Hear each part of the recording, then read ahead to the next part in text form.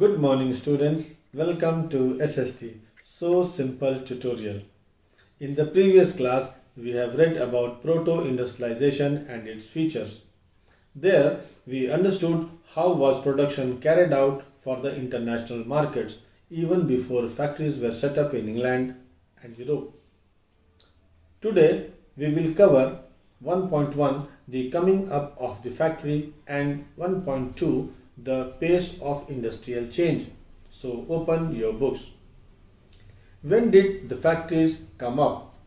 The origin of the factories is dated around 1730s in Britain, and cotton textile industry was the first to develop in the era of factory production.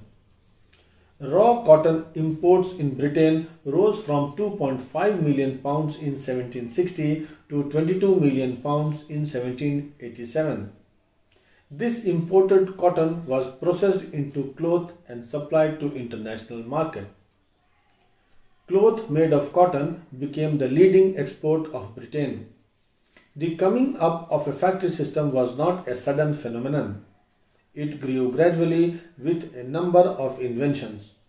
A number of changes within the process of production enabled this industry to grow fast. New inventions and technology increased the efficacy of each step of production process, particularly in textile industries.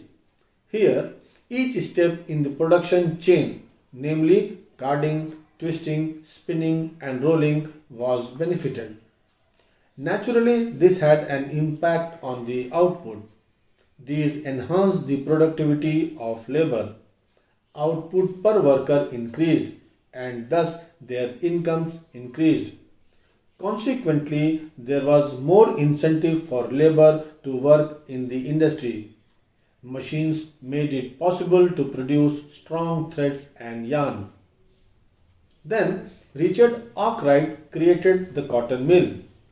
This factory was one of the first factories where the production process of clothes was done under one roof. Thus, it was the first factory to use a continuous process from raw material to finished product in a series of operations. This was unlike the phase of proto-industrialization, when different processes were carried out at different locations by different craftsmen. It will also be interesting to know that it was one of the first instances of the working day being determined by the clock instead of the daylight hours. So, with the setting up of the cotton mills, it became possible to establish all the processes at one place under one roof. When everything came under one roof, management of things became easier. It allowed for careful supervision over the production process and a watch over quality and regulation of labor. All of these things were not possible, or you can say difficult to do, when production was scattered in the countryside. This cotton industry remained the leading sector in the first phase of industrialization, which lasted up to the mid of 19th century. The second phase was led by iron and steel industry. In the year 1840, there was expansion of railways in Britain. But in the year 1860, even there was expansion of railways in colonies. Railway and infrastructure needed iron and steel, and thus from 1840s the demand for iron and steel increased rapidly. By 1873, Britain was importing iron and steel worth about 77 million pounds, which was double the value of its cotton exports. But this new industry could not easily displace the traditional industries. The reason being the technology that was developing was very costly. Less than 20% of the total workforce was employed in the technologically advanced industries. Textile production was still being carried out within domestic units. Students, with this kind of development, you can well understand the pace of industrial change. The traditional setup continued for several decades before it was fully replaced by modern factory system. The traditional sector were not technologically stagnant either. Innovations and improvements were constant, and the driving force in the non-mechanized sectors like food processing, building, pottery, glasswork, tanning, furniture making, etc. Technological changes in the steam-powered and metalworks industry were slow because of the cost of the new machineries. All these machines were expensive to maintain because of the frequent repairs they needed. They were not as effective as their inventors and manufacturers claimed.